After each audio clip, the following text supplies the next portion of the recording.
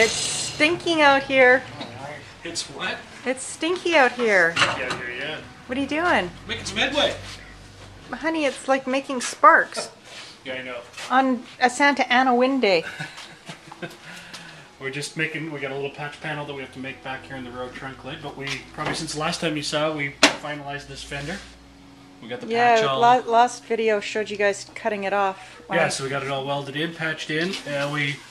We decided we were going to remove the rear bumper. Okay. And smooth out all the indentations. We saw it at on a car show, and the rest really liked it. So. Okay. So that's coming, and we just stripped out the whole, all the interior, which you can see on the table is what an interior looks like when you rip it out of a... Oh, gross. None of that's going back in, right? No, no. And Austin's just working on... I get the fun job of peeling out this that's stinky rubber matting.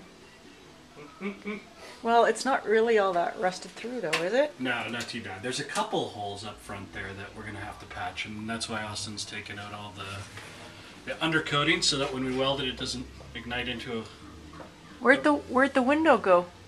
Which one? The back window. Oh, that's over along the windshield. Windshield's out. Dad broke the windshield. How'd you do that? Well, he thought the proper technique of removing the windshield was to use his feet to kick it out. Oh, and I told him he was watching too many movies. But, yeah. Yeah, so we're just repairing this little piece here. It's just about rusted through. And so just going to cut it out and put in a fresh piece of metal, and everything else looks pretty good. And then what, you go to the next side? Yeah, then we're going to work our way around, and so that'll leave us with just this one fender, removing the flare, and the driver's door, and then we've gone all the way around on all the heavy metal work. Okay, but then what? You Bondo it and smooth it out, and we're gonna try some other techniques. We want to try to use as little Bondo as possible. But so far, the way we patched it up, it's pretty. There's not going to be much that's going to be required. But no Bondo, but what? Flour and water? No, there's some. It's not lead, but it's like lead, so it's a metal-based product. I don't want my kid driving around in a lead-based car. It's not lead. Yeah. Oh, it stinks, gosh. It has to look a little uglier before it looks better. Yeah, honey, it's pretty ugly from the start.